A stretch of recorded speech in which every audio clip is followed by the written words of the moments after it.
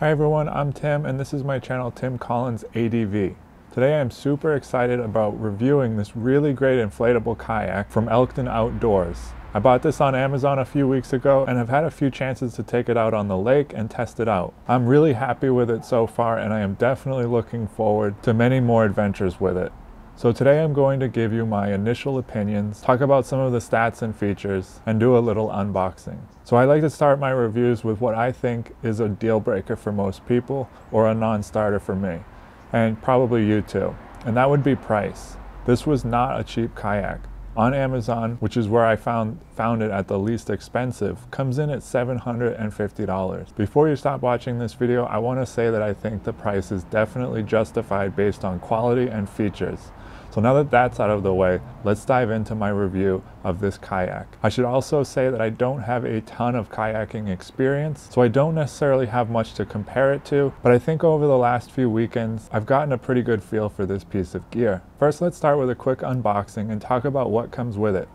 First thing out of the box was the air pump. That does come with a pressure gauge, which I found very helpful when inflating. Next is the seat and backrest. The kayak itself, which comes in a bag, which I will definitely be talking about more in a minute, it does come with paddles that break down into 3 pieces for easy storage. Also in the box is the footrest and patches for any punctures. Not shown in the unboxing was the skeg, which helps keep the boat going straight. Overall, out of the box, I think it is a great starter kit. I like that it comes with a carrying bag, which can actually fit everything inside, which I really love about this kit. Even with everything in the bag, there is still room to spare, making the packing up process a breeze. I like the extra space because it keeps the zipper from being strained. I also like that the carrying bag has backpack straps, which makes getting the boat down to the water much easier. Also, first impression of the kayak itself feels really well made and the materials feel very high quality. I also like the feel of the pump, and I like that it has a pressure gauge, taking the guesswork out of inflation. As far as design and build quality, my first impression is really good. I think it feels like something that will withstand repeated inflation and deflation, folding it up and packing it away, and generally just a lot of use. This is of course just my first impression, and I will be sure to keep you updated as I get more time in with this kayak, and will definitely let you know how it holds up long term. This kayak was super easy to inflate and set up.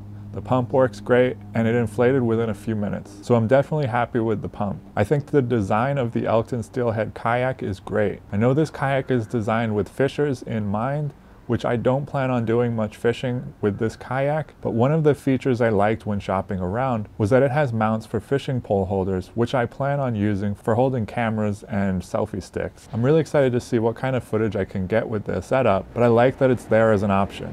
If you're thinking of getting a kayak and want to film your adventures, this might be an appealing feature to look for. I also like the openness of the kayak. There's plenty of room for me at 6'1", and there is also enough room for all my gear that I might want to take with me. I plan to use this kayak for multi-day camping trips, so I am glad I can take all my camping gear with me with room to spare. As far as materials, this kayak is made with 1000D reinforced layered PVC, which is confidence inspiring to say the least.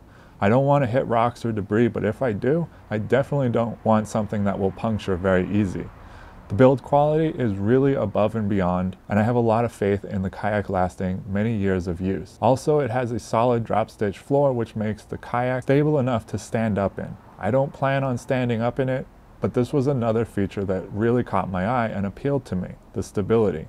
This kayak feels super stable, and even when hitting some small wakes, I never felt close to capsizing. There is a bungee net for storage at the front of the boat. It's also a self-bailing floor too, in case I decide to take it in rougher waters, which I definitely need a little more practice before I tackle that, but it's good to know it's there for when I work up to that. One more thing on design, the air valves are really solid, and once I figured out how to actually use them, they are really easy to work with. There is an inner valve that you push down and twist to open or close. My only gripe about the inflation process is that the nozzle from the pump sometimes comes loose when you're trying to take the nozzle out, which means air escapes rapidly. Once I got the hang of it, it really wasn't so bad. You just need to pay attention to that. Let's talk about some of the stats now. The kayak itself weighs about 40 pounds, which seems like a lot, but I think it's due to the heavy-duty materials. The weight limit is 400 pounds, which is plenty for me, and all my gear with room to spare. The dimensions are 39.5 wide and 10 foot by 10 inches long. It says that it can perform in up to Class 3 rapids, which, like I said, I'm not up to that yet, but I like a piece of gear that I can grow into. It also says it can be used in salt and brackish waters. Now let's talk about performance in the water. As I said earlier, this kayak is super stable, making it real easy to get in and out of, and it gives me peace of mind when out on the water that I'm not going to have to swim back to shore. It's not the fastest kayak, but I find it perfect for exploring while getting some good exercise in. I found it really fun, which I know is not specific to this kayak, but I think it's worth mentioning that I am really excited to show you guys some of the beautiful water in Arizona and the rest of the United States as I continue to explore with this kayak. I did find that the paddles are a bit heavy, so I will be upgrading those eventually for something lighter and a little bit longer. But it's nice that it comes with paddles, which do feel well made, and the paddle itself is rigid and sturdy. I was definitely feeling the burn in my arms after a few hours on the water, but they work well, and you can also offset the paddles if you want, another nice feature. I've only used this kayak in calm waters so far, but it performs well. Even when a bigger boat leaves a wake for me to navigate over, I always felt stable. I also found this kayak to be extremely easy to maneuver and steer. There was minimal tracking with the skeg installed. I also found it to be comfortable. I liked the feel of the seat, and overall it was a really great experience each time I've taken it out so far.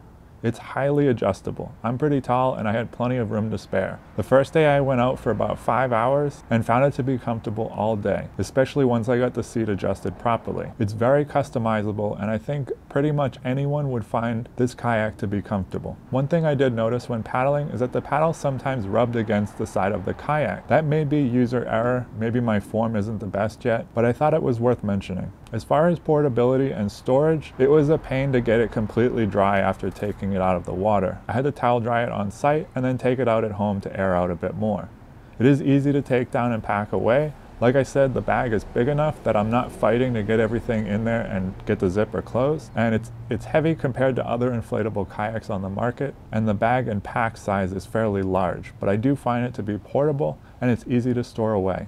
I love the backpack straps for getting the boat down to the water, packed up instead of trying to carry it all inflated from the car. So some of the advantages I can see about this kayak compared to others, I think the durability is top notch for an inflatable kayak. I really appreciate that the mounts are already installed for fishing poles or cameras in my case. I like the open layout with all the room for storage of gear, and I think it's a good looking kayak. I like the color scheme a lot. I can't really think of any drawbacks other than the price, which I know is a lot, but if it lasts for many years, I think I'll get a good return on my investment. I always prefer to buy nice rather than twice, and I think I accomplished that with this kayak, but time will tell. This kayak has pretty good reviews on Amazon, 4.4 out of 5 stars, and I think that's pretty good. If you want to check it out on Amazon, I will leave a link down below in the description for you to check it out. Like I said, Amazon was the cheapest when I bought it, although the price did go up since I bought mine, so maybe just keep an eye on it and see if the price goes back down. Anyways, let me know in the comments if you have any kayak experience and what you think of the inflatable options available. I'd love to hear from you guys. Overall, I think this is a great kayak and I think it's a good value for the money. I'm looking forward to many years of adventure and exploration with it,